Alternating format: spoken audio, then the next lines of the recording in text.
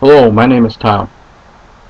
In today's project I am going to be editing the ds500.ini file within the DirectSoft 5 software. And what this will do for me is it will allow me to enable and disable some of the comports within the software.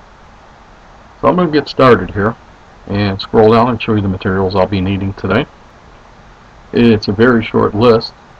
If you follow the hyperlink that I have here, it should take you directly to the web page of the Automation Direct website where the software is located.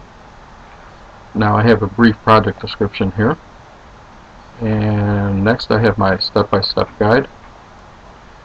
It's only 3 steps long. It's a pretty simple procedure, and I'm going to scroll through them here real quick, and you can pause it at any time. And I'm coming close to the end here. And that's it for my step-by-step guide. Now I'm going to come over here and I'm going to open up the DirectSoft 5 software. So I'm going to come here and go to the DS Launch 5 and double click on it.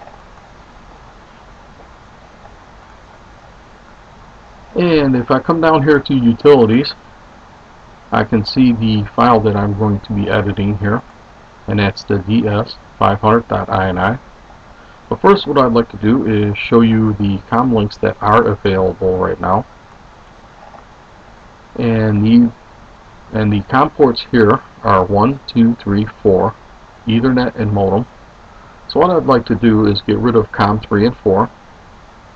So I'm going to close this out, and I'm going to show you where they're active here and where you can change them. So I'm going to scroll down here a little bit, down past my projects here,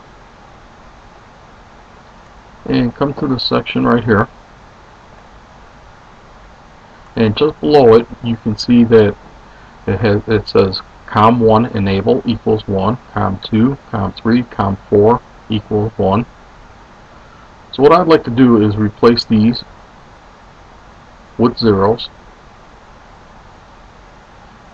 But what I'd like to do is I'd like to show you another place where you can get this file.